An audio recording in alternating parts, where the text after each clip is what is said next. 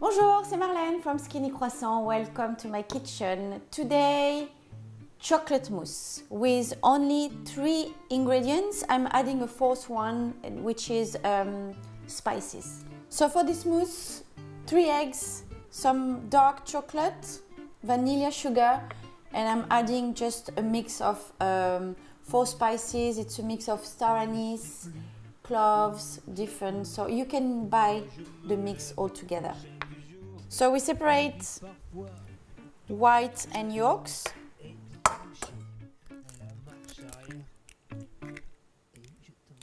So I'm mixing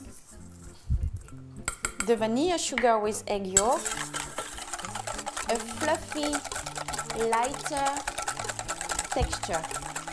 Texture? No, color. So you break your chocolate and we are going to melt the chocolate at what we call bain-marie in French, which is double boiled in English, I guess. So you bring some water to the boil and you put your chocolate on the top.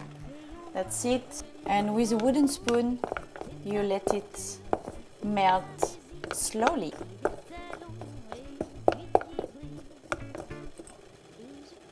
So your yolks are fluffy.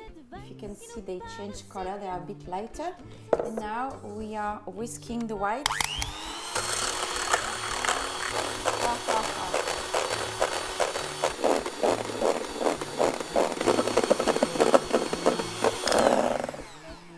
Now we are good. When you have this beak, when it holds by itself, that means it's done. Egg yolks into chocolate.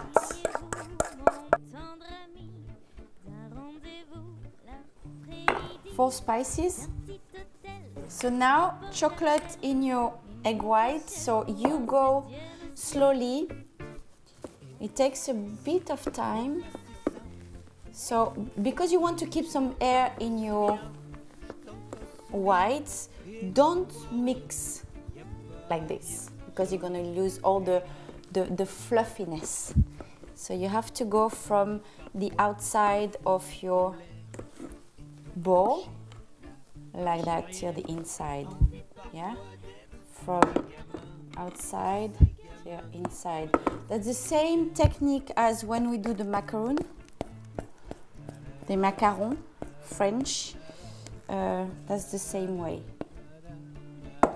And we call it macaronage, by the way, just in case you want to learn something more.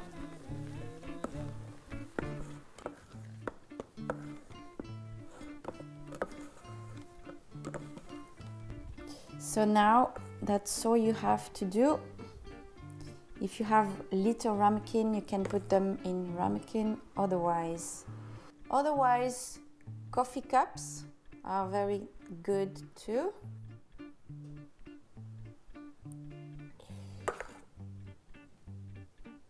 That's all, it's already all done. Don't forget to leave it in the fridge for at least half an hour before eating it. So thank you for liking, sharing, subscribing as always, and I see you next week. Bye bye.